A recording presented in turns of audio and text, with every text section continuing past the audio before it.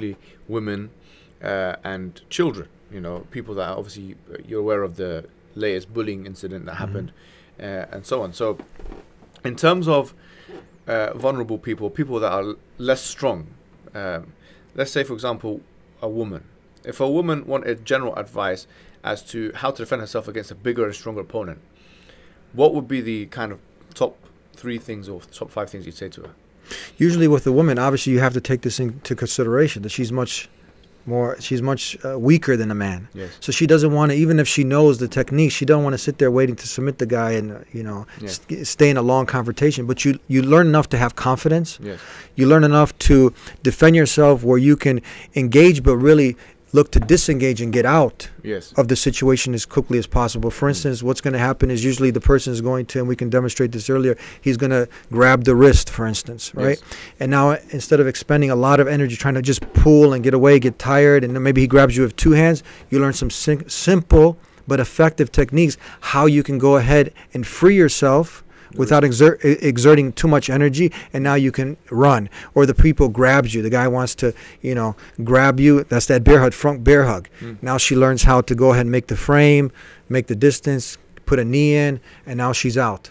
She's out of there. And then other things that are very important, just watching your environment, where you're walking. Yes. Right?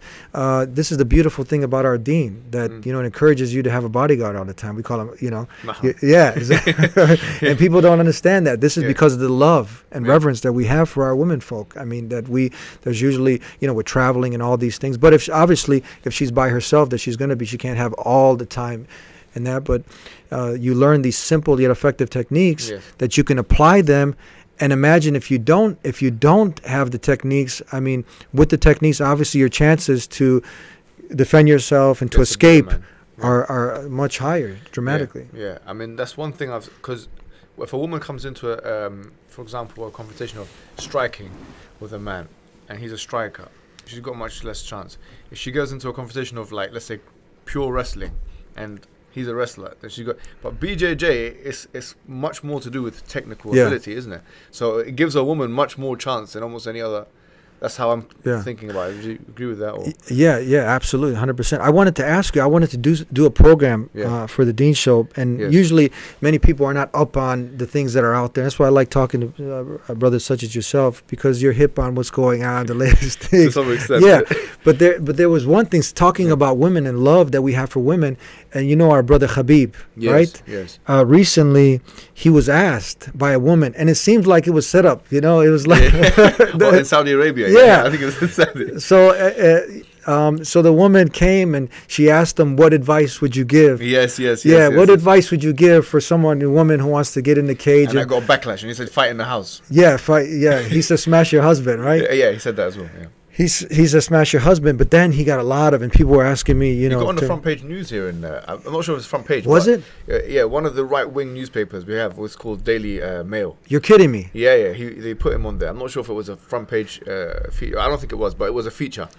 So I was thinking about this. I said, hold on. I mean, he's coming from it from an angle of love. I mean, loving, really honoring the woman. Yeah. And everybody who's there is actually, nobody's booing, and it's a different culture. But how can you go ahead and implement now? Because if you're a Jew, if you're a Christian, if you're someone who now wants to be at the highest level of morality or religion, you believe in God, they're going to be on this side. So how do you, how would you answer this when you come down to it? How could you impose your cultural, your worldview on a whole nation and start to put him down, because we believe he's honored. And I think that we would have more evidence and proof, and from, something that's not so subjective, that's objective, that, to substantiate what he's saying, that's even more beneficial. Absolutely. I mean, think of it this way. Imagine if it was the opposite way around.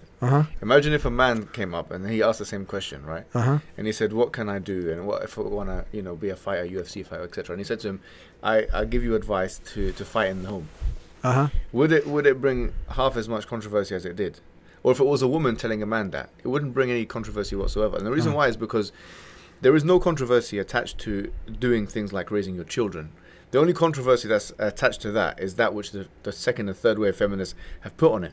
But really and truly, what makes working in a career, working for a man usually is, anyways, for a woman, any more beneficial for that woman than raising her own children, who will grow to love her. I mean, the truth is, when that woman is working in, let's say we have it in a city, like or some or corporation organization, the man who's usually in charge of that position of power can say to her, you know, go away, you're fired. Obviously there are employment rights and all that kind of thing in place, but that's still a possibility, and she's still working for a man.